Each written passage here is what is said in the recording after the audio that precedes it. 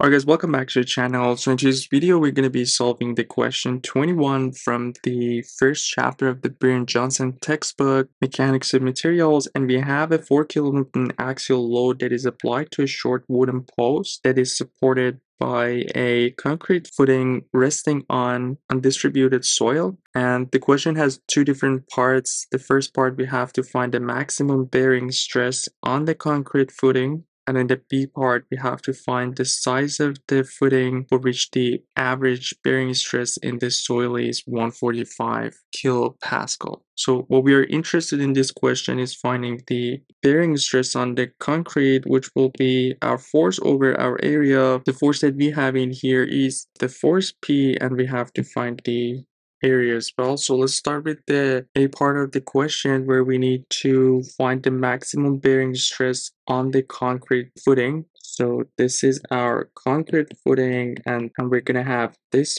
part that is experiencing the bearing stress. So the force that we have is P. So the P is 4 kilonewtons, and the area that we have is the area of that square that I'm shading it. So one side is 120 and the other side is 100 millimeters. So 120 times 100 millimeter, we're gonna do 10 to the minus 6 in order to get it in meters squared. And in order to get our numerator in Newton, basically have 40 times 10 to the 3 Newton over, and in the denominator we can cancel out the zeros in here with the 10 to the minus 3, so this can be written as 12 times 10 to the minus 3 meter squared.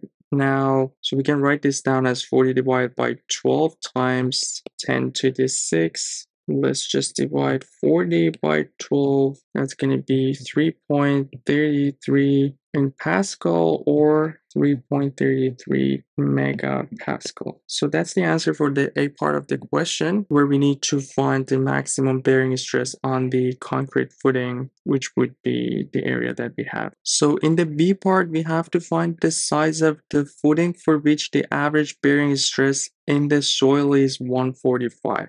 So now we have to find the average bearing stress in the soil.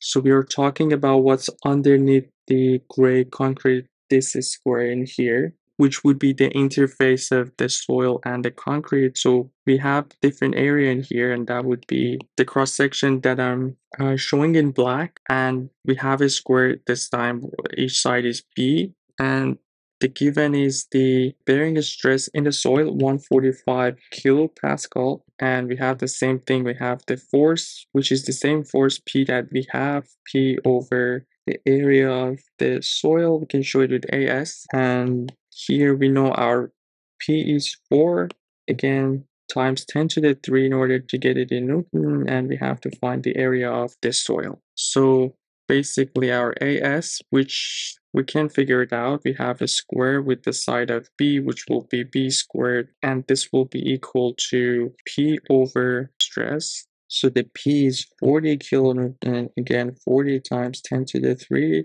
over the 145 times 10 to the 3 in order to get it in Pascal. That way we can get our B squared in meter squared, or our area in meter squared. So we can cancel out the 10 to the 3 and basically have 40 divided by 145, and here our B squared will be 0.275. B would be the square root of what we found. So what we're gonna get for B is 0.525 meter, or it will be 525 millimeter. And that's going to be the answer for the B part of the question. Hope everything was clear. Let me know if you guys have any question. We're covering different textbooks in this channel. Feel free to check out the playlist. Let me know if you have any specific problem in your mind. Then we can cover it in the next videos. And you guys take care. I'll see you in the next video. Have a good one.